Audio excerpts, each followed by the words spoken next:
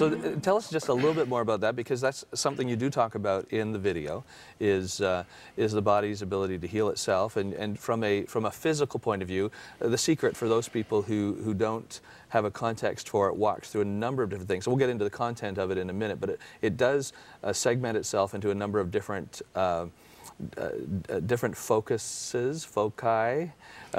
relationships and finances and possessions, but health is one of those segments, and that's where you're featured more so in talking about health, and your background then comes to bear as you talk about stress and the body's ability to heal itself.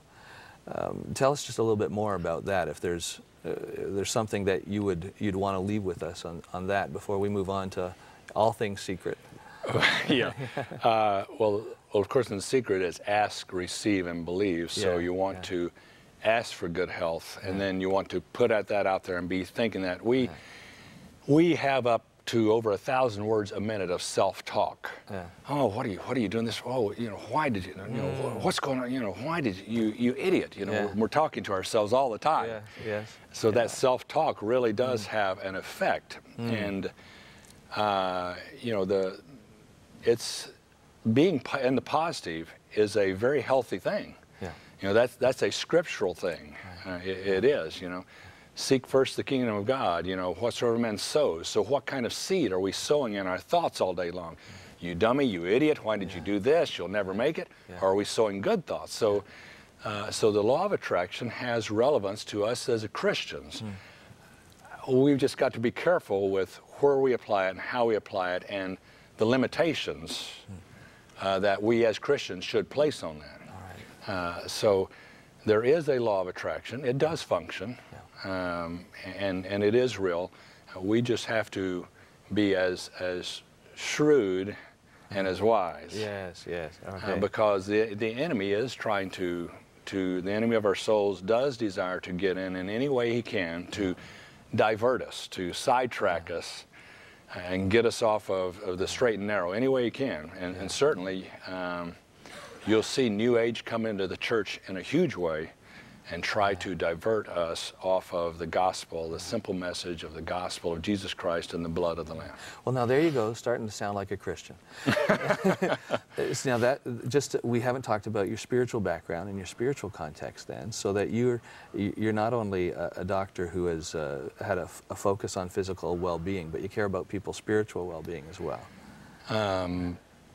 People is all it's about, because we're the only ones with eternal souls. I don't know, animals may be around. It says the new heaven and the earth, and there'll be the lion and the lamb. So dogs, yes; cats, no. It's just that simple. I'm with you. We've established that. So Okay, I guess there'll be critters around, but they won't bite or scratch, which would be a good thing. I've always wanted to ride a big bull elk down through the woods.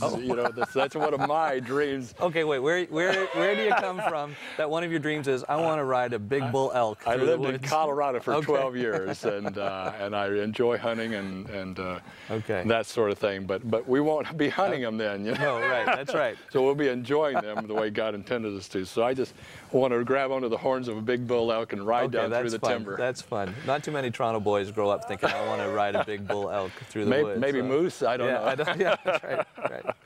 Oh, that's great. So now you've got just spiritually, your faith in Christ seems dynamic. I came to the Lord at 15. As many teenagers do, they're really searching and really struggling, and what on earth am I doing here? And a lot of meaninglessness. Parents are usually focused, and then if you happen to be not in the in crowd, which I've always been out of the box. So I didn't have any friends, and I came to the point to where I was ready to take my life, and I had been to church, and I said, okay, God, I want to give you a shot.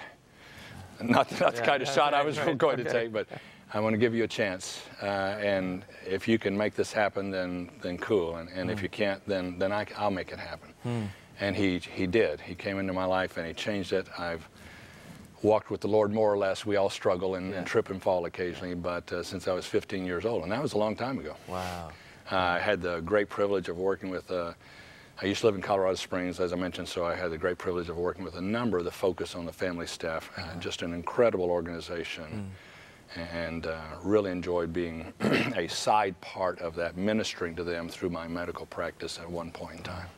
Well, now hearing this side of your life, it may be a surprise to some people to see your face show up on the screen in The Secret, and at least some people from a Christian background would struggle with the apparent dichotomy between the bottom line message of The Secret and the bottom line message of Christianity. And it has so, caused some pain. My daughter was back in Colorado Springs recently, and all of her friends were going, Lorena, what's happened to your dad? And all of our Christian friends were going, is your dad okay? Yeah. And she's going, no, no, listen real close. He doesn't say anything about The Secret or the law of attraction. He just talks about science. And if you just listen closely to what he says, everything that he says is true. It's just editors and different things do different things to what we say and put them in different places. Okay, so. And that's true. In watching it, the content you contribute, it seems bang on. Is there anything else you want to tell us about just what's been the reaction, fallout, positive, negative, since your involvement in The Secret? And then we'll get into the actual content of it. But what's it been like for you post-release of the video? Certainly from the Christian community, it's been a struggle because they're all very concerned about me, but the upside of that has been there's been a lot of people praying for me. Okay, well, that's good. So that's good. That's good. That's a really good thing. In the world side, you know, there's been press and people calling for, and I've had a chance to bear witness out there. Living Natural, I think, out of Mexico, a huge publication, just had me on their front cover, and I just spoke the truth in love. This can be dangerous if you take it to the nth degree. This is not the way I live my life, because there are danger tripwires out there if you follow what you hear in The Secret. Well, so that's probably worth just pausing for a moment and having people, those people who might be listening or watching who are real fans of The Secret, just allow that to settle inside of them for a moment before we get into the details. Here we have someone whose face is part of and partnered with the final cut of the message of The Secret that they may have watched and said, this is now the answer to everything. And here we have a voice saying, no, wait, don't make this the answer to everything. Some truth there, but some tripwires, as you say. You know, if you watch The Secret, you come away with, this is the be-all to end-all. But we know the be-all to end-all. Yes. His name is Jesus. Yes. Okay? Right on. Right on. The other thing that you come away with this is ask, receive, and believe. And it winds up being about stuff. Oh, if you want this car, ask and believe. And if you want this girl or this guy, you want this boat, you want this this business, you want lots of money. Well, as a Christian, we can't go there. Jesus did not want to die on that piece of wood. Right. He said, Lord, if it is possible, let this cup pass from me. But then he said a very, very important thing. Not my will, but yours be done. Wealth and power are such destructive forces. 999 out of 1,000 people, money will destroy.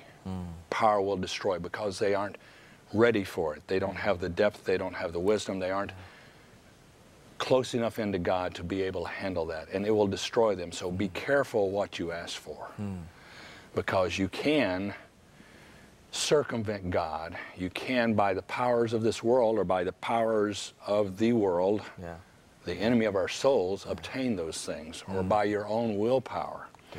Or God has even been known to let people, after seeking him constantly and beating them up, say, okay, you want to try this, child? Right. I'll be there to pick you up. Some kids just do need to learn the hard way. They do.